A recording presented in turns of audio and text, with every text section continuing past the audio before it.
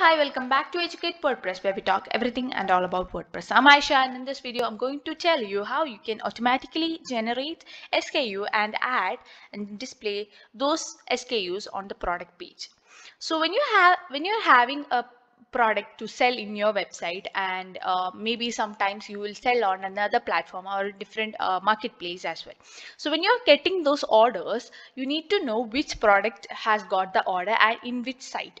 So for that, if your product has a different variation, as in color or size or any custom doings, so you need to know when you get an order in their invoice, like from where this order has come, not from, but to which product this order has come.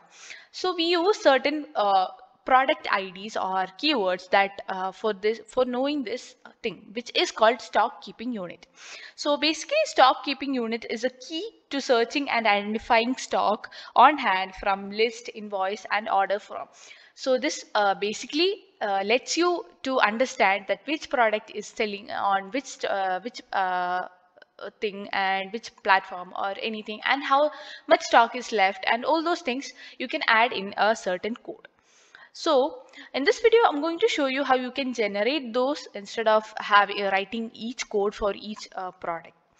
So before we get into the video, don't forget to subscribe to my channel as we come up with videos on WooCommerce and WordPress to get your website experience on top. So now I'm going to take a product which is basically a V-neck t-shirt in the color red. But if you have variations in this, like a red, green color, or let's say there's a size, you don't know for which if they place an order, which variation they might have purchased. So to know that, we are placing this code over here to identify that product. So you get that code, exactly that code, in your invoice. So let's go to the dashboard, and we had already done a video on the inventory and stock control, where we talked about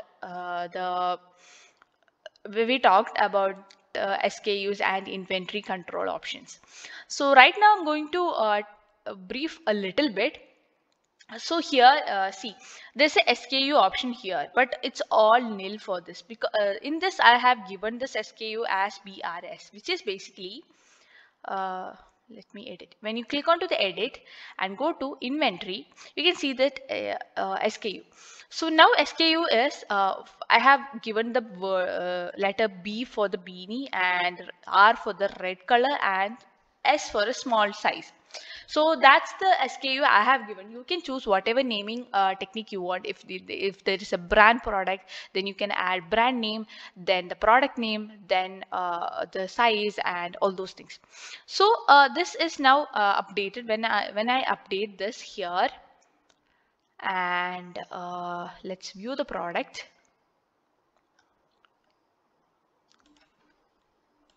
Okay, let's go to the product.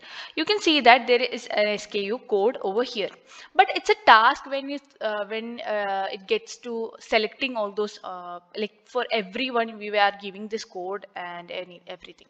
So for that, we are going to install a plugin. Let's go to the plugin and add new, and the plugin is called Woocommerce SKU generator. So I'm going to search for SKU.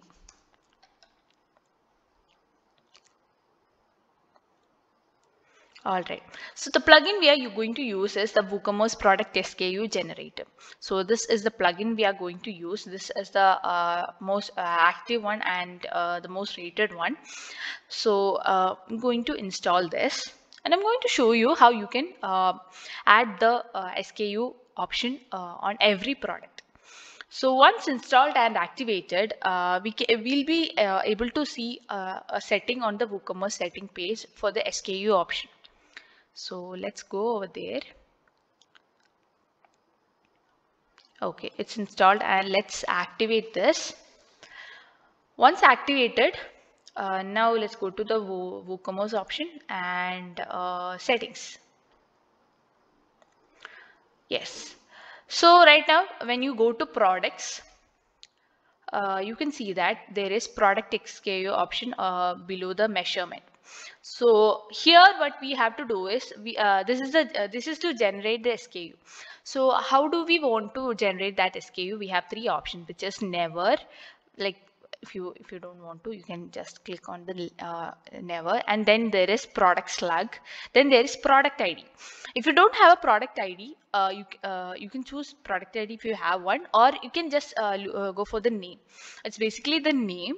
Okay, then the variation, like how you want to name the variation, like if you have red, blue, as I said, you can also choose that with if there is a variation ID, you can use that. If you don't have, you can just go for the default names.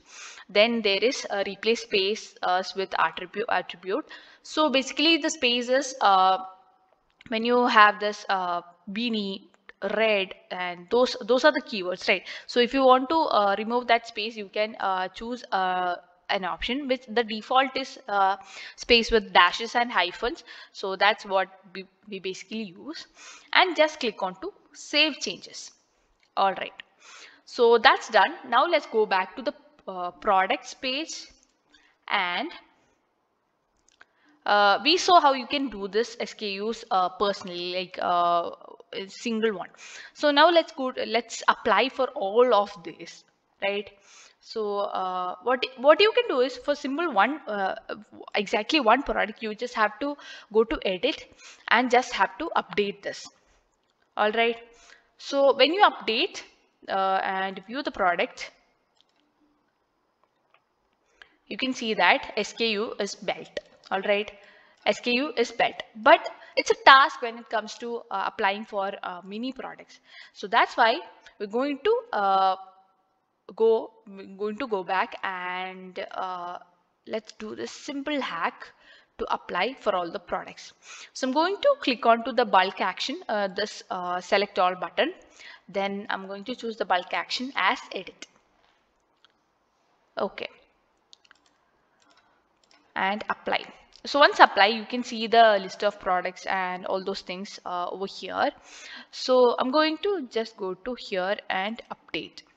All right. Okay. So since there is no SKUs over here, what happens when you update is all the product has now an a SKU. So that's how you can add SKU and generate SKU and add to your product, and it will be visible on your product page as well to make your business more easy and comfortable. So that's it. That's all about today's video. If you like this video, give a big fat thumbs up, and we'll see you in another video. Bye.